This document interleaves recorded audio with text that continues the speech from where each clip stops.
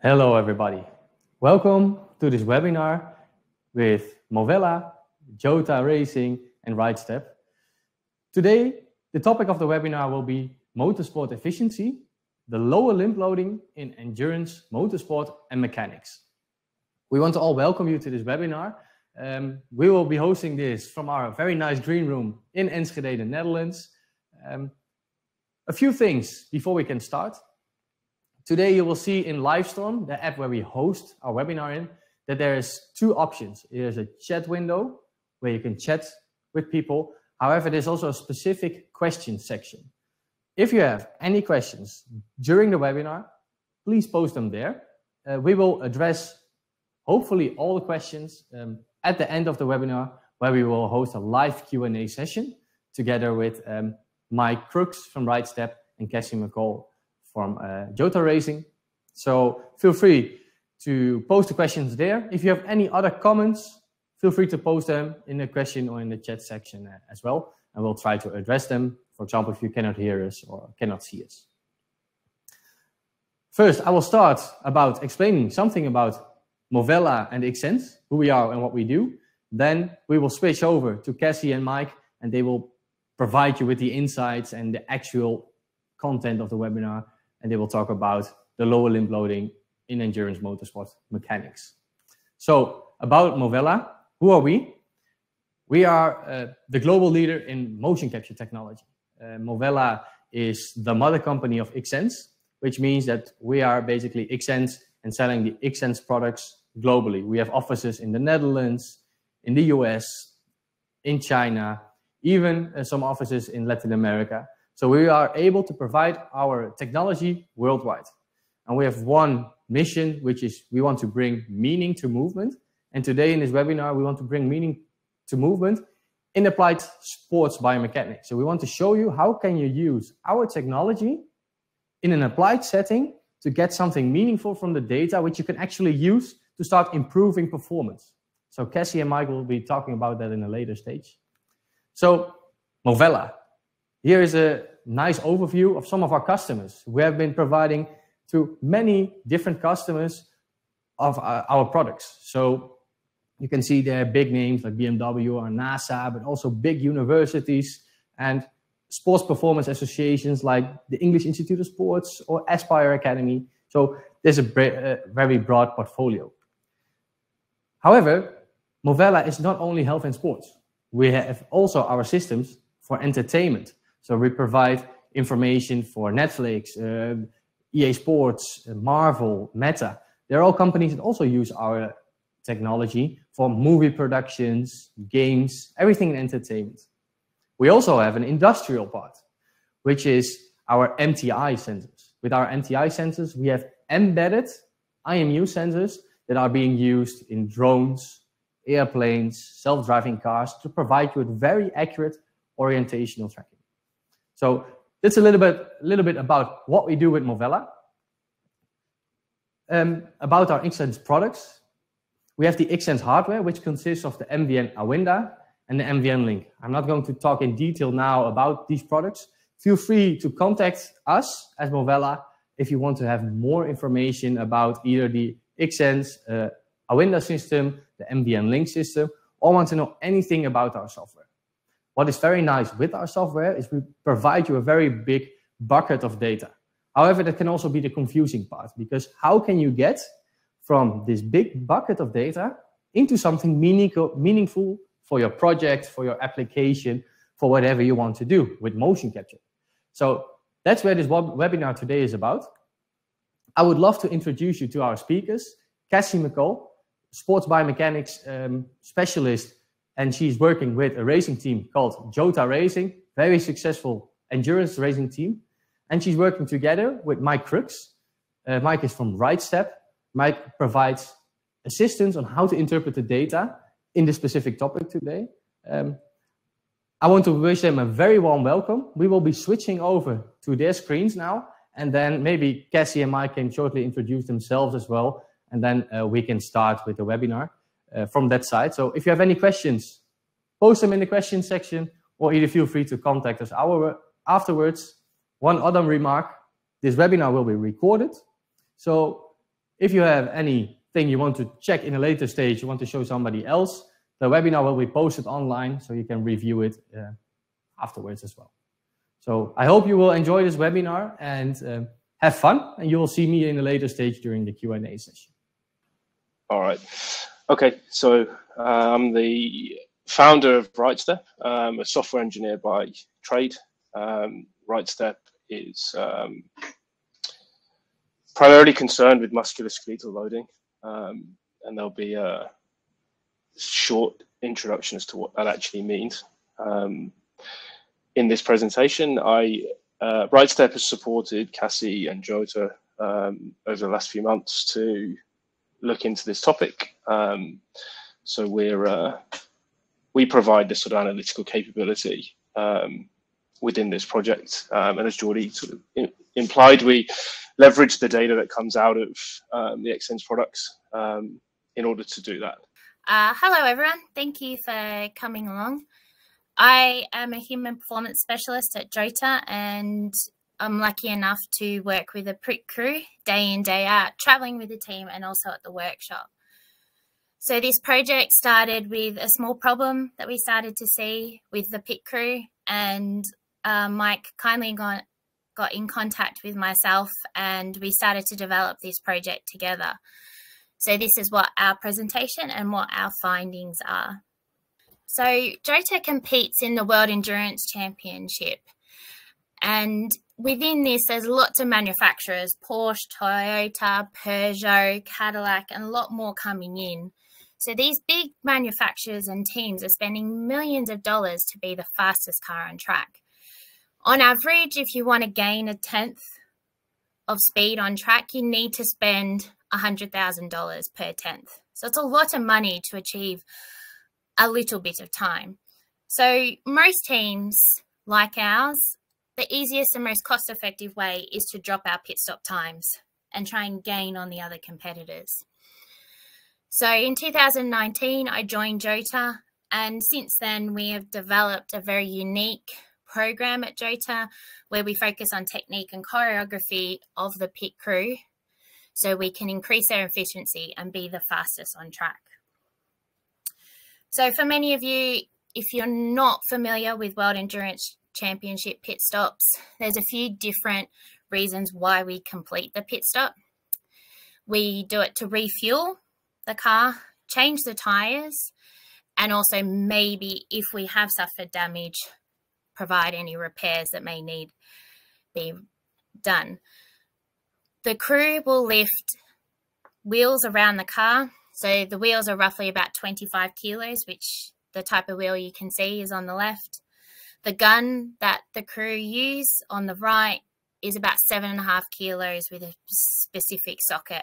And the middle box is our pit box that the cars pull in, just similar to F1.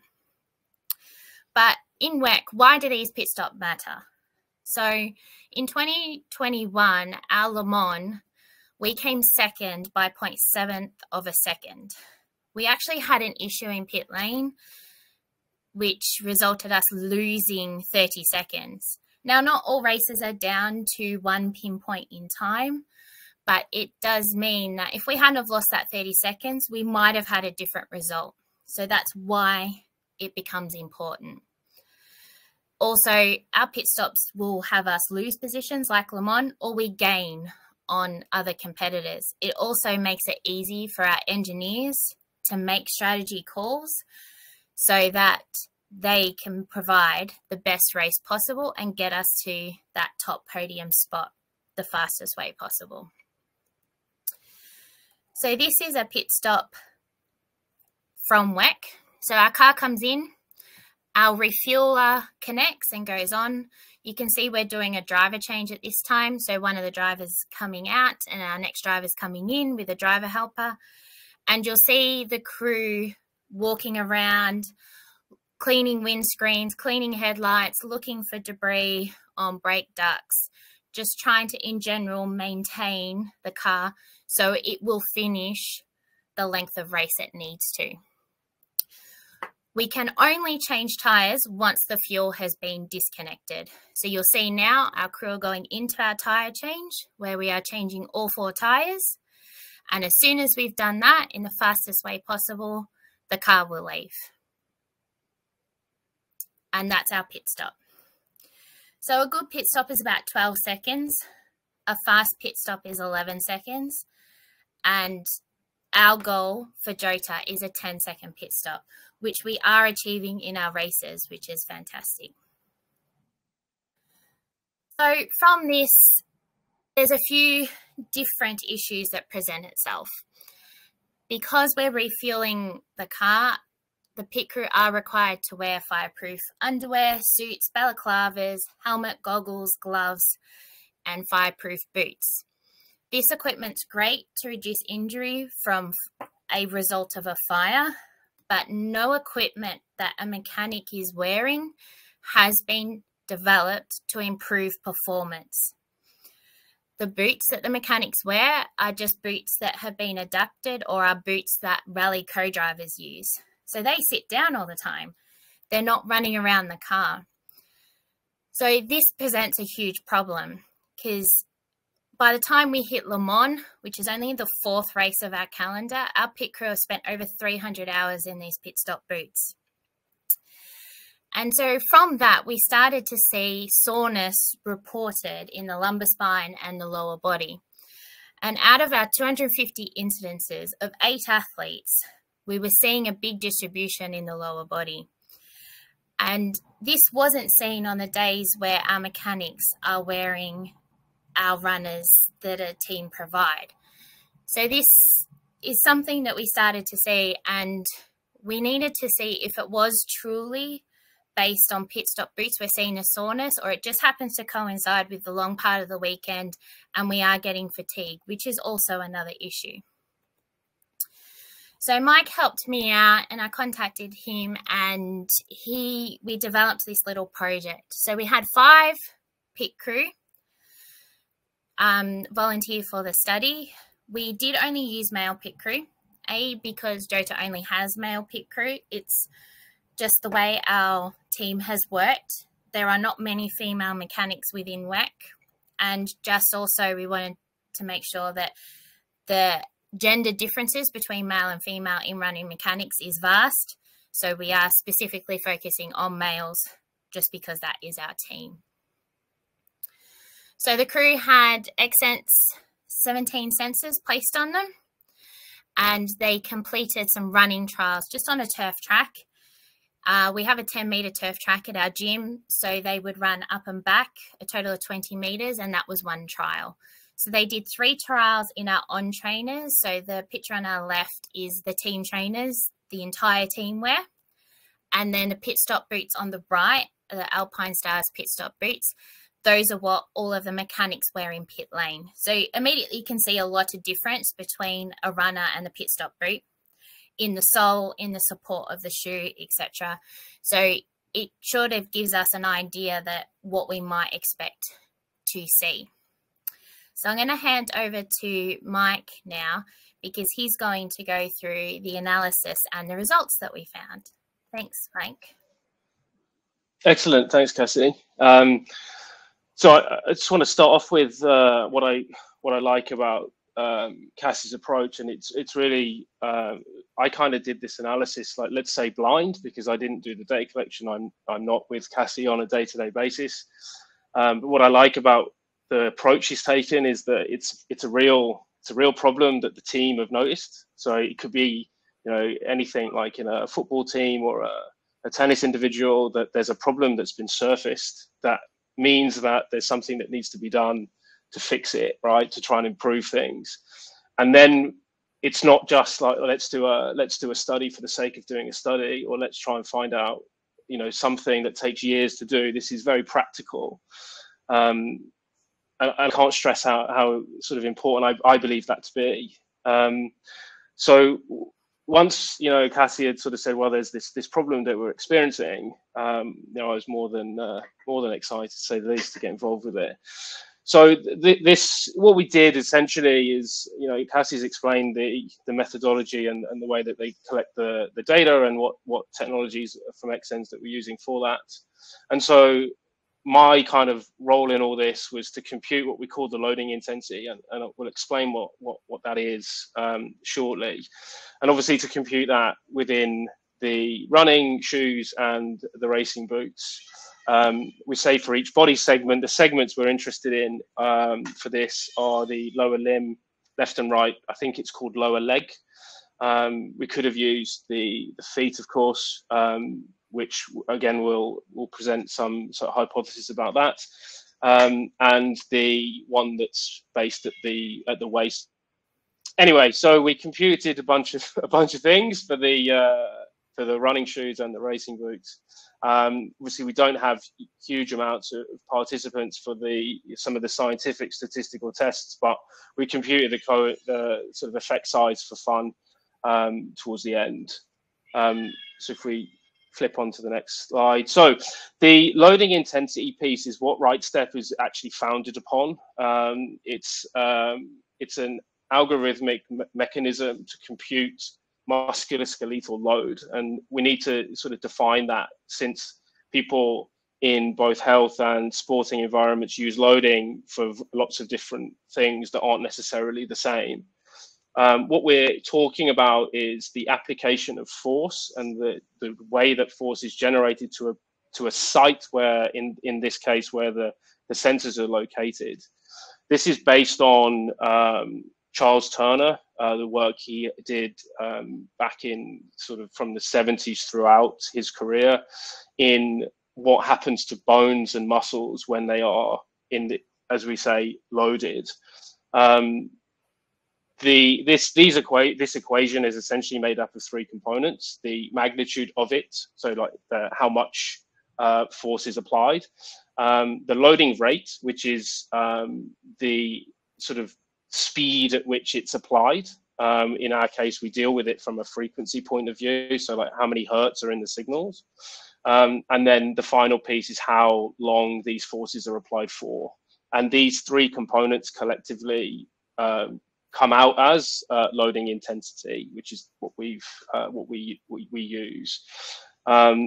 If we just move on to the next one, I can explain this duration piece. Is what we do with the data is we chunk it into 5-second windows. These 5-second windows allow us to capture a minimum of one gait cycle, like it's a minimum. And that gives us the duration as well, right? So we compute the magnitude, all the frequencies that are within that window, and then the duration. And so that means that we get a loading intensity for each of these windows. And that is the orange, red, and blue, I think it's blue, bars that you see on the left-hand side of this slide. So what we're looking at here is just an individual. So when I started looking at the data, I picked one person and had a look at the loading for an individual trial in shoes and in racing boots. And this one I believe to be racing boots, but I can't be 100% sure. But let's say it is. What we see in the bar chart is essentially the distribution of the loading intensity from the right leg and the left leg, which is red and orange, and the waist sensor is the blue one. We use that blue one to compute like a general absorption, like the ability to use this force or to absorb it through the body. The top left, this is something we've recently sort of uncovered, let's say, is that we focus quite a bit on this frequency and how each limb is generating these different frequency responses. And what this data is essentially showing us is that this particular individual is favoring the right side substantially over the left side, even including the turning aspect. And essentially the left leg is what you could refer to as offloaded, in the sense that it's not generating the same level of loading, both from a magnitude point of view and from a frequency distribution point of view, and leaving the left leg to sort of drag or waggle behind it. The top right graph is essentially just really confirming that the right side is doing a lot of the work. This is just the difference in the frequency response. So for every frequency we are analyzing, I think we were doing this at 60 hertz, so it's up to 30 hertz that is detectable. We're seeing that, you know, the right side is dealing with the magnitudes of these frequencies are much higher on the right side than compared to the left side. And this is just an indication that, okay, for this particular individual in this particular trial, there seems to be some, you know, loading imbalance. There seems to be loading differences in magnitude and the types of frequencies that are being generated by the individual when they're performing the sprinting task. So next one, if you don't mind. So we did this across all the 5 participants. We did the 3 trials, and then we started to, you know, we averaged them out across boots and across racing boots. And again, we start to look at, you know, what happened to each of the people when they were doing this. I'm not sure what you can see numbers wise, but the numbers themselves aren't really important. One thing that's really important is this increase. So we see from a left, right, and waist, right, that with a racing boot, the loading intensity overall is higher, but on every limb, even the left side, which we saw in that previous individual who wasn't using that left side as much, it's still increasing. So there is a substantial difference between people that are running in this task when they're wearing racing boots and when they're wearing running shoes.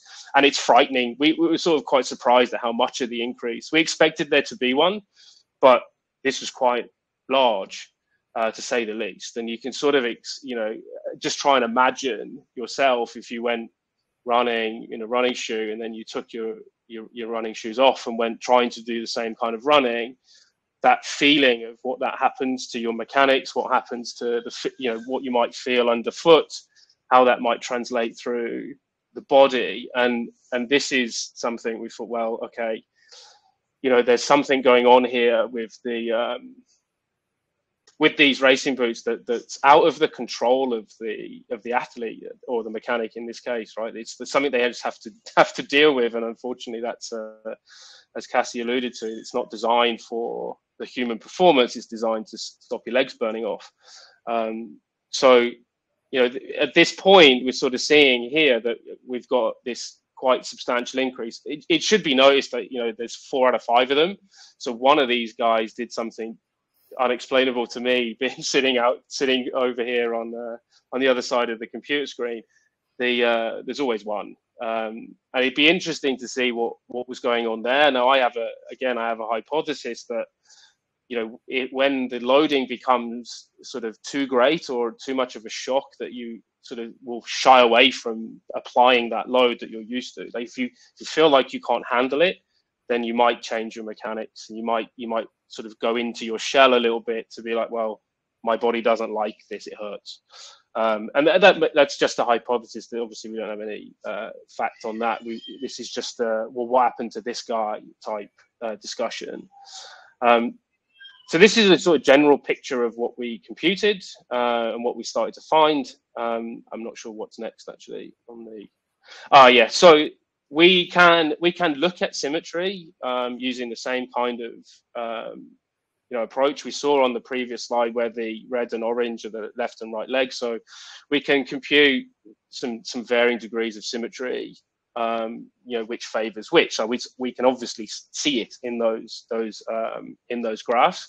But it's interesting to sort of look at it across all trials and look at it across all of the runners, and not just to see, hey, there's a symmetry difference, which we see anyway, but more to see, well, how does that symmetry change when we put someone in running shoes versus the racing boots? Like, does it get worse? Does it get better? We've seen, I've seen when I've done this in this kind of symmetry stuff in just general, you know, people running on a treadmill, sometimes it gets better. So it was interesting. We wanted to look at it from we know that there's some imbalance, so we can see that from the graph, but how does the loading affect that? If we think about it like in other sports where we wear things like football boots is a big one in the UK right now for female football players. Like, is that something that's actually contributing to injury incidents? People don't know yet necessarily, but there's probably quite a strong hypothesis that it is. In this case, we can see that, like, if we've got this asymmetry, and as we use the racing boots, the asymmetry gets worse, and that puts us at increased risk of injury, right? So we have the left side, in the case of the individual we saw, being offloaded. We have a right side that is taking all of the funky stuff. And that means that if for some reason that left leg was called into action, maybe unconsciously or in an emergency situation, there could be, quite a substantial problem induced by that. And so, from the study here, what we're looking at is this is purely to do with boots. We could conclude from this, boots are bad for what they're trying to achieve when it comes to performing in a pit stop. And right, so the conclusions that we've sort of come to currently, we know the racing boots induce this higher loading experience that all of the areas that we analyzed, the waist, left and right limb. The loading increases are favored on the dominant side, which we might sort of expect. There's higher frequency content in the boots. So if we think back to the loading, the way that we compute musculoskeletal loading, high frequency will favor high loading. That's just the way it is. So if we generate high frequencies, we'll generate higher loading, and that's something we can infer as happening within the racing boots. High frequencies are being generated compared to a running shoe. Again, you might find that to be an obvious statement in running shoes designed to reduce loading and thus designed to reduce high frequency content. There's a whole webinar on that to come probably. The other thing we've got that when we put them in the racing boots, the symmetry worsens. We've just seen that, and therefore the conclusion is that there's a risk that these individuals are being placed at risk to perform their job, and then it's a matter of how do we, as a collective, reduce that risk. And there's a multitude of ways one might address that.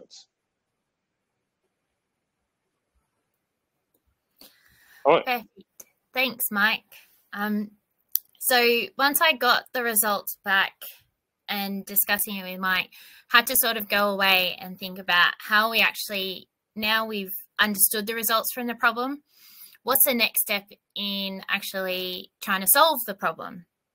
So being in the gym, moving to unilateral exercises for the guys during the sessions, that's going to help with those asymmetries. Everyone has a natural asymmetry anyway, so it doesn't help strengthening up a weaker side. But with the amount of loading that they are having to withstand, even if we decrease the difference between the limbs, it's still going to happen once they're in the boots.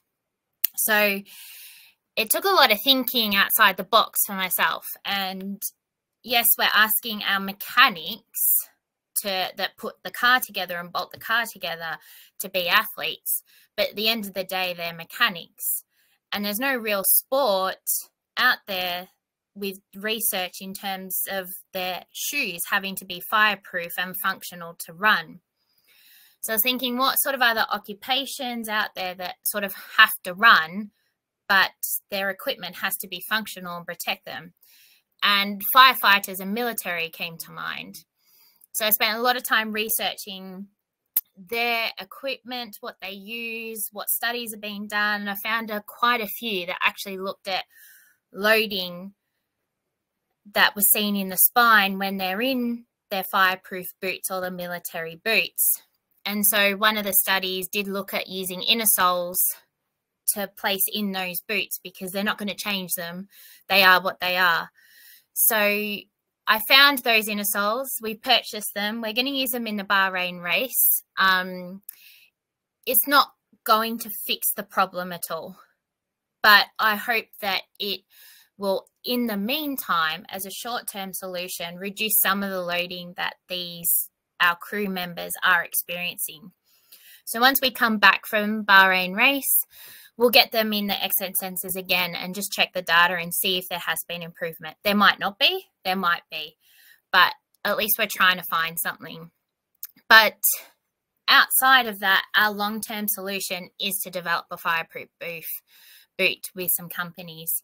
We have quite a few companies that are talking to us to help develop that, but that's long-term. We might not see that for 6 months or more, but it still means that if it's 6 months down the track, we've already started our season for next year, and the same problem happens next year. So we are hoping the inner soles show some improvement, and that sooner rather than later, we get a new designed boot for the guys that helps them perform better in a pit stop and also reduces that loading. So that's our plan at the moment. So I want to say thanks to Mike for all your work on this. It's been a great help. And we welcome any questions.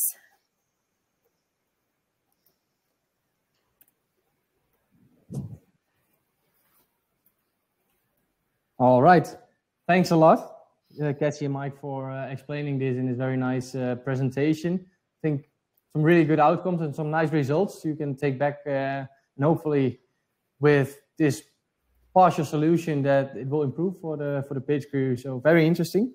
We got a few questions, so I'll put them up here. There was a first question from John. And he said, have you identified shoe characteristics that influence these altered mechanical distribution? For example, heel to toe drop, shank stiffness, etc.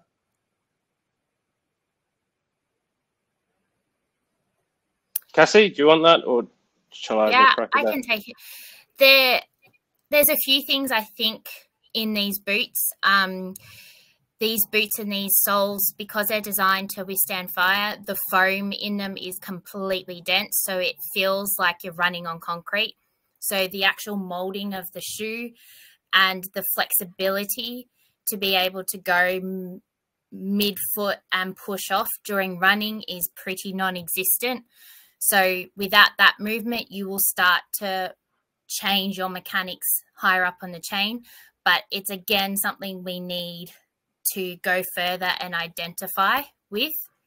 We have a few plans in place for that, but our first step is just to identify, is there a difference? And then we need to pinpoint which differences do we need to actually change to help improve that.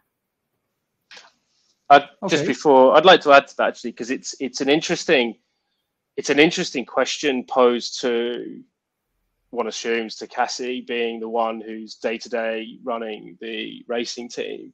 And you can imagine, like, if you think about what it takes to run a racing team and how many pieces of the puzzle that are, in fact, any sports team, that you can't do everything at once. And I think one of the things that Cassie's done here in the actions is that she's got the attention of the shoe manufacturer, right? So the shoe man, we now know that there's a problem. Right, whether the shoe manufacturer likes that or not, it's a thing, and it's something that we, working with Cassie, consider to be, a thing that needs to be addressed. Right, so I think this question's a great one, and one that should be, forwarded to the shoe manufacturers, right, and they should be bringing their shoes to the table where we will test the hell out of them.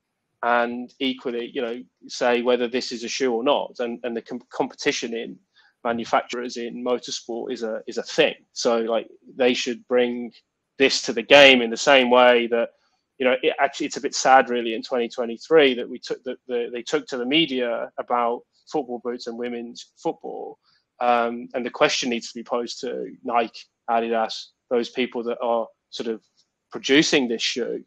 And having those things validated before they even get out, quite frankly. So I think it's a great question, and one that we should have a shoe manufacturer in here to answer. Yeah, it's a good addition, Mike. Thank you for that. Hopefully they will somehow see this webinar, and hopefully it will. Yeah, hopefully. Yeah. Okay. I have another question for you guys. This one is from Thomas. Thomas asked, maybe Cassie, you can answer this one. How much time do they sit? And then when they sit, do you know at which knee angle they sit? So if we're talking, it will depend if we're in a race day or if we're in a practice day. And what I mean by that is if we have FP1, our free practice 1, that goes for an hour and a half. And then we have free practice 2 in the afternoon that goes for an hour and a half. So we're only on track for 3 hours in one day on days like that. So the guys really don't sit because they're in the session, running about, doing setup changes, on the go for an hour and a half. As soon as the car comes in, they have to do all of their mechanical work ready for the next session. So they're probably pretty much on their feet for nearly 8 hours straight without sitting down. But if we're in a race, we will have stints where they are sitting down because they don't need to do anything else while the car goes around and around and around until it fuels. So we do actually we've bought some new camp chairs that are easy to pack. It's not always going to be the right answer, but anything we have in motorsport needs to be able to pack up into quite small spaces because we have a lot of kit to take in shipping containers. So we do have some recliner chairs that do have the legs that come up and that allows them to recline. So their knee flexion would only roughly be about 20 degrees with their feet elevated during a race. Hopefully that answers your question. Okay, thanks, Cassie. I have another question from Elliot. Elliot says, first, thank you for the talk. And he asked, did you consider measuring other metrics like ground contact time? No. In the space and the constraints of time and in the interest of getting things up and running, we didn't. I think the way that Cassie and I met and the problems and solutions that we have currently are, primarily this musculoskeletal loading aspect. I think it's an interesting point because there's other people in other sports that perhaps have done it, have got sort of understanding that way round, and then still struggle on the musculoskeletal loading aspect. I think adding into this, multitude of activity, whether we do longer types of running to establish symmetries and general sort of running technique, whether we look at multiple change in direction type activities, whether we simulate, we actually, when we met, we first simulated the full pit stop and just looked at overall accumulative loading per pit stop. I think there's parameters to do with gates. I think there's probably parameters to do, kinetic parameters that could be looked at, across joints. That could be, there's a lot of could be in all this. What I'd like to sort of go back to is the problem solution approach that Cassie's taken in this to get us, to get a step further in the understanding. I think we can hypothesize a lot, and I think in some conversations I've had from a software point of view, we spend a lot of time hypothesizing and bringing in, we need the perfect study and we need the perfect everything.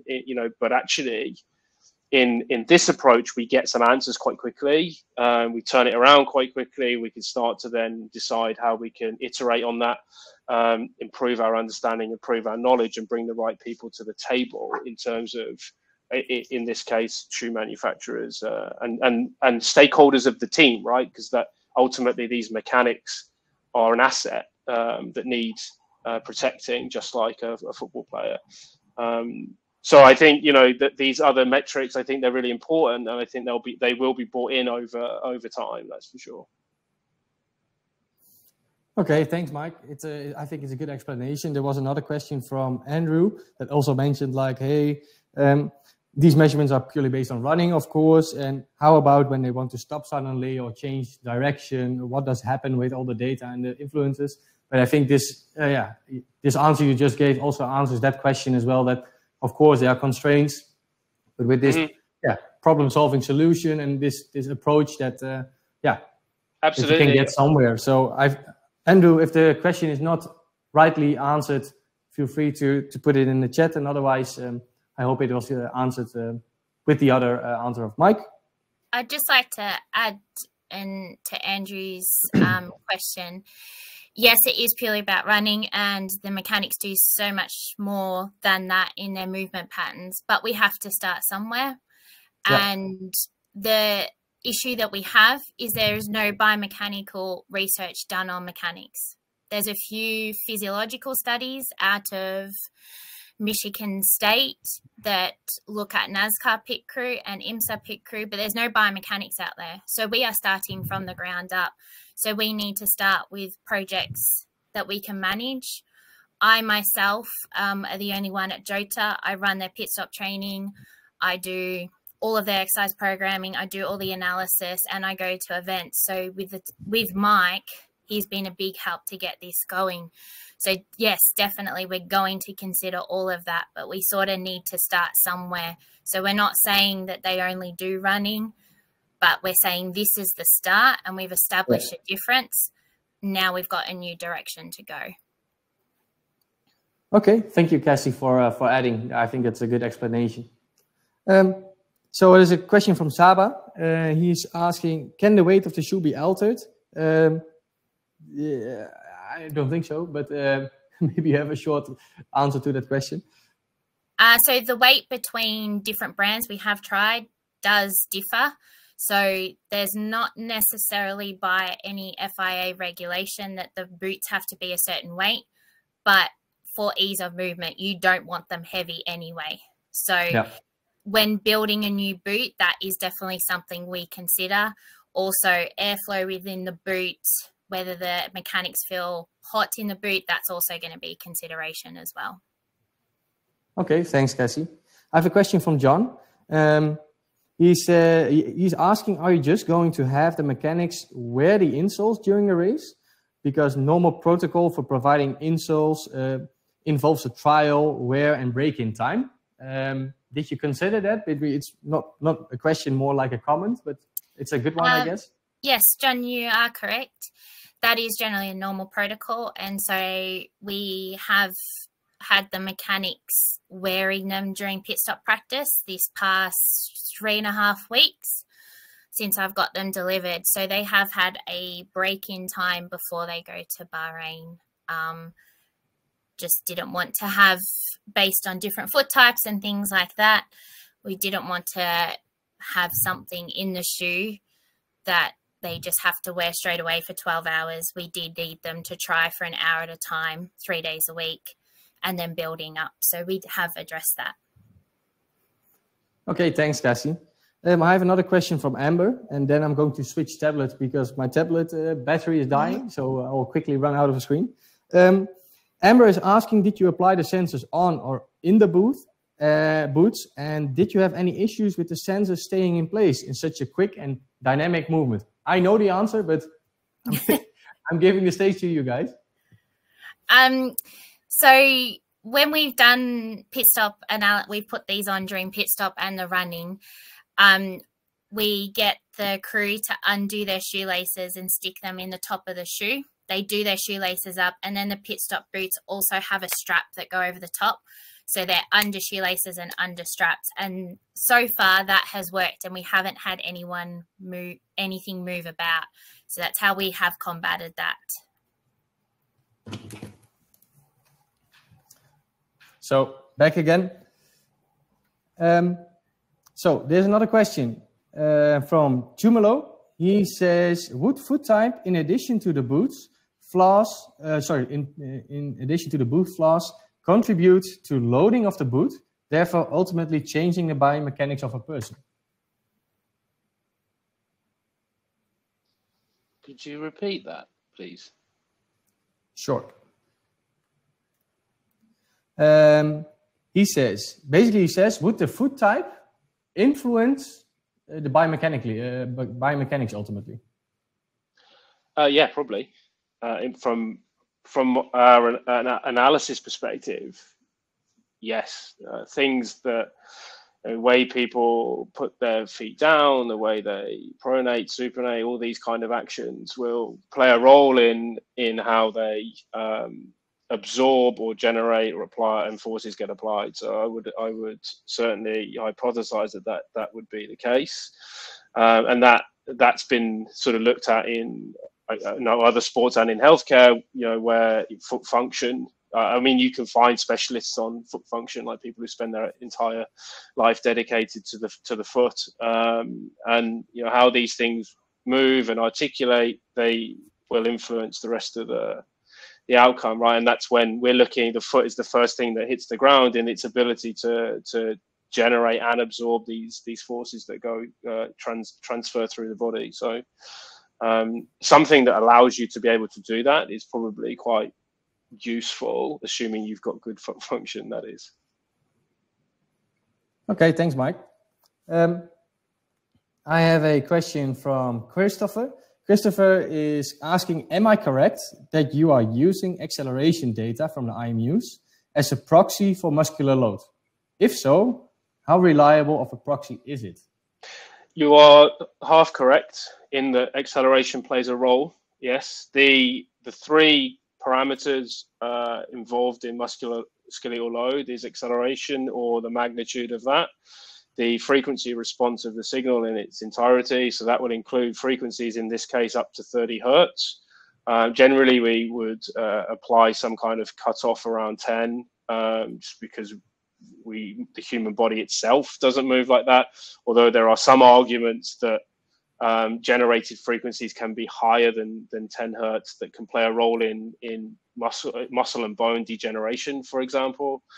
Skin resonance is around 10 hertz, I believe. So we've got to take into account that, which we could apply things like notch filters to accommodate that.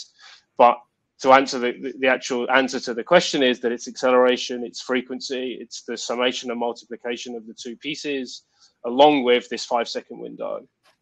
In terms of the reliability, the studies that have been done on this date back, I think 2014, 2015, and recent papers have looked at all of the sort of, let's call them bone loading equations, and there's like 3 or 4 of those. You've probably, if you're thinking around acceleration data, you're probably thinking of peak accelerations or peak strain acceleration equations that do that. They don't track as well, but they have been used as surrogates in other areas.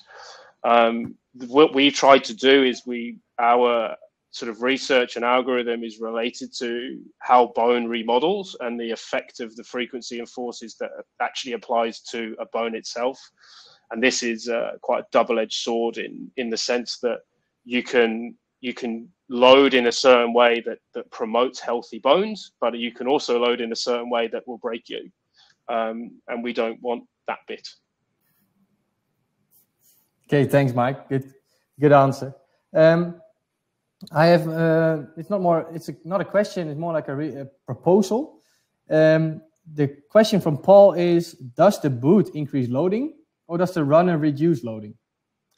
It would be interesting to compare barefoot running, especially with research linking movement patterns differences to barefoot and short runners. So yeah, I don't know if you have a response or a reply to that.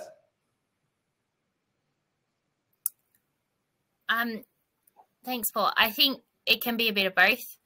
Just looking at one of the mechanics that were the anomaly, just knowing how he works and how he moves and training him, he's a self-preservation person, so he would automatically change and try and reduce as much loading as possible when he's uncomfortable. So I think that can definitely be a thing. And then there's other ones that won't identify that and the boot could increase it. So it's definitely a direction that we could look at to make sure when we are developing the boot, we're developing the right boot. Okay, thanks, Cassie. I have a similar sort of question from previous questions from Mustafa. He's asking, how can the boot's mechanical property, like stiffness, affect the load distribution on the lower limb? I guess the answer Mike gave on the properties of the shoes, and hopefully these manufacturers taking this into account is covering that answer. But Cassie or Mike, if you disagree, let me know. I have 3 more questions. Thomas is asking, have you found ankle support is better than low-top shoes? We haven't actually looked at that, just because FIA regulations say that the pit crew have to be in a boot that is above the ankle for fire safety. So it's not something we could look at it, but it might not necessarily apply just because the regulations we have to fit into. Yeah, okay, good answer. I have here John asking, are there any FIA regulations that prevent you from instrumenting pit crew with sensors during the practice and or race situations to look at cumulative loading during the real world conditions? Unfortunately, yes, there is FIA regulations. You might have seen in F1 the issues with the jewelry and things like that. It is written in the regulations that we are not allowed to have any sort of wearable on a mechanic or a driver, any sort of whoop data, heart rate, catapult, any sort of sensors. The best we could sort of get in the real world is when we go private testing. We stick the sensors on the mechanics and get them that way. But as far as at the moment for racing, we are a bit hampered by what we can and can't do based on FIA regulations. Okay, thanks, Cassie. Clear answer. I have actually an answer for a question for myself. That's also nice. So John is asking, did you have issues with the sensors drift over 12 hours of capture? Did you have interference with magnetometer measurements because of all the metal and machinery? How did you address these or the other IMU issues you might have? So yeah, with our IMU system, we have magnetic immunity. So on the back, there are algorithms taking into account all the interferences of the data and solving that. So with the XSense, currently, we are the only system in the world who can provide you with a magnetically immune system that has no drift. So from the moment we are calibrated, if you stand in the same position for 2 hours, 3 hours, 10 hours, doesn't matter, the avatar will be in the same position and there will be no drift. So yeah, that's a very nice feature we have from XSense, and that's why actually Cassie is able to collect this type of data in a practice session or in a garage. And it's the same thing we also do in all other kinds of application areas for sports, also for health, for ergonomics, measuring in factories. Yeah, this is one of our key features, and we're very happy with that. And that allows us to get into this, yeah, like ecologically valid conditions. So I hope that is answering your question, John. And yeah, Cassie and Mike can tell you if it works like that, because yeah, for me it's more or less subjective, but I think they have more objective opinion on that. So how did you encounter these situations, Cassie and Mike? For me, it's been really easy to use XSense. Within that, we have radios. There's so much within a garage, and it's been really easy to use during a test session. I have used other IMUs at universities I have been at, and I don't know if they would stand up to that. So it has been good that I know I can get a reliable signal wherever. So I can sort of get race as much as applied race data versus training data to make sure how we're training will transfer to our races. So from my experience, it's been positive. Thank you, Cassie. There was one last question from Thomas in the chat. He asks, how long is it before the user gets to see their metrics? So from our side, from XSense, you can see the metric live. So you have all the acceleration data, for example. You can plot them, stream them into any software platform you might like. From the analysis part, I think Mike would be the guy to ask this question too. So yeah, so it's instantaneous, and I say instantaneous within, you know, you blink and it will be there. The way this process works, Ridestep have developed a back-end platform for the analysis of both the XSense dot data using our applications, and equally using the Awinda system output as an input to our analytics platform.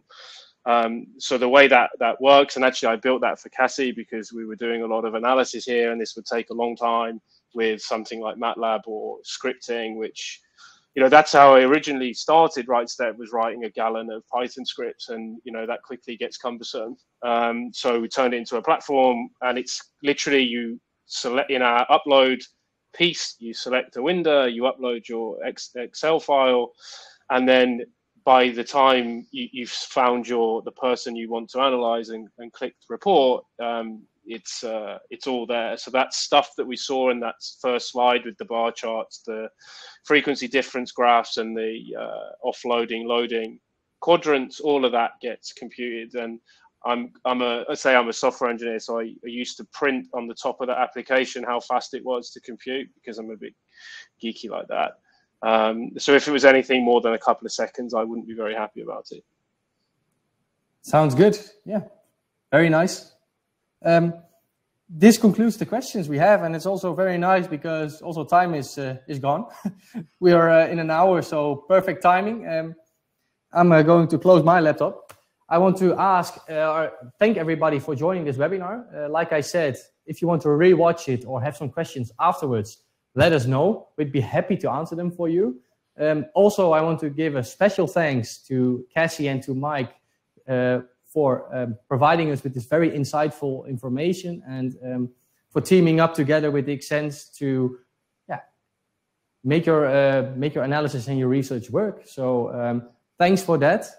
And there's nothing left for me to say than wishing you guys a very nice day or evening or wherever you are. And hopefully we'll see you back next time at one of our webinars. Thank you so much, guys. And thanks for hosting, Jordi. Appreciate it. Thank you so much, everyone. Thank you for attending. Our emails are on the start of the slide, so if you have any questions, don't hesitate to email. Thank you. Perfect. Thank you very much. Bye-bye. Thanks, everyone. Bye-bye.